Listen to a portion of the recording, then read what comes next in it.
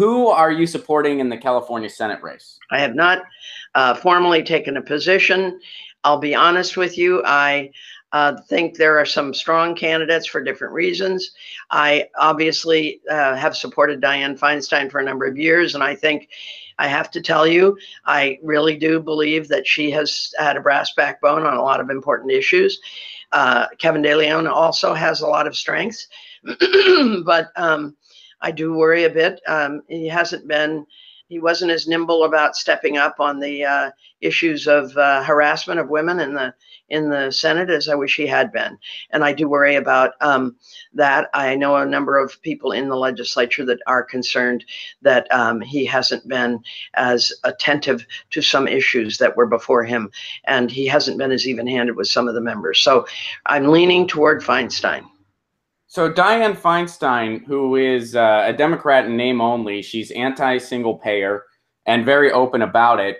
She takes corporate money. I mean, it seems like she is the total opposite of you in every way. Why would you be endorsing her?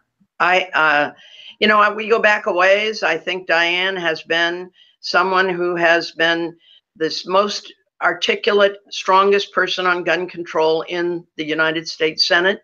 She stood up, and when one of the men made fun of her about supporting gun control and said, "What do you know about guns?" She said, "Have you ever held a man's head in your lap as he bled to death because he'd been shot by a gun?" I think, there are things that she has supported in terms of rights for women and families that I feel very strongly about. And there's actually another woman running for Senate that I also am drawn to. Yeah. And so I haven't, as I said, I have not made an endorsement. I think all of them have strengths and all of them have weaknesses. And that's why I haven't made an endorsement yet. I'm continuing to review. Well, I really hope you don't go for Dianne Feinstein. First of all, I think that could hurt you a lot. And second of all, I mean, that story was very nice. And I'm sure she has done some okay things over the years. But she is the total opposite of a progressive. And she is one of the, she's one of the things holding the Democratic Party back. Those types of politicians, that's kind of what needs to go to kind of usher in a new era. And I think we're in a position where the party either needs to be hijacked by progressives or we need a new party altogether. And politicians like Dianne Feinstein, who literally uses right-wing talking points to poo-poo on single payer. That's what needs to go. I'm sorry. I'm sure she's a nice lady. You're friends with her. I'm sure she has some nice speaking points on the gun issue, which although we haven't really seen, we still get a school shooting almost every other day. So, nice stories are great, but until we see some real change in this country as far as gun policy, and there's so many things we could do. We could do stuff similar to what Australia does, stuff similar to what Switzerland does, a combination of thereof. Extensive background checks, mandatory classes, registration, as you pointed out, ammo regulation. I favor all of the above. I've not seen anything concrete for her policy-wise, Dianne Feinstein. So, nice stories be damned. I believe it where the proof's in the pudding. And Dianne Feinstein is the opposite of a progressive. And I think if you endorse her, it will hurt you. I strongly encourage you not to. As I said, I have not made an endorsement, but it bothers me very much that Kevin DeLeon's roommate was one of the men that was harassing women, going to the front door in a towel to let young interns into his office, supposedly into his room, his apartment. Kevin said he knew nothing about it. Well, if my roommate was walking around in a towel, I might notice it.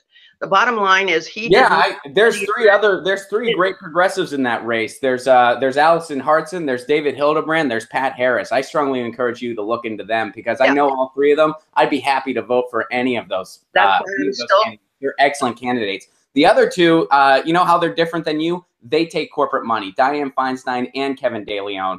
So when there's 5 candidates and 3 of them are good, 2 are eliminated real quick, and they're the 2 you mentioned. And that's why I'm still reviewing the other candidates. I said I had not yet made a decision, but I will tell you that I don't like the corporate money, and that's why I'm not taking it. And I do worry about that. And so I am reviewing the other candidates for United States Senate as well. Hey guys, thanks for watching. That was a clip from Get Your News On with Ron, the world's first viewer-curated streaming news show. What does that mean? That means I log on to a stream and people tweet me articles over on Twitter at Ron Placone, or they use our Reddit subsection, which is just Get Your News On with Ron over on Reddit.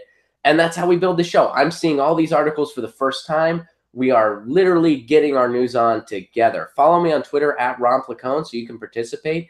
And this show streams live every Tuesday through Friday at 10 a.m. Pacific Standard Time. So please do tune in.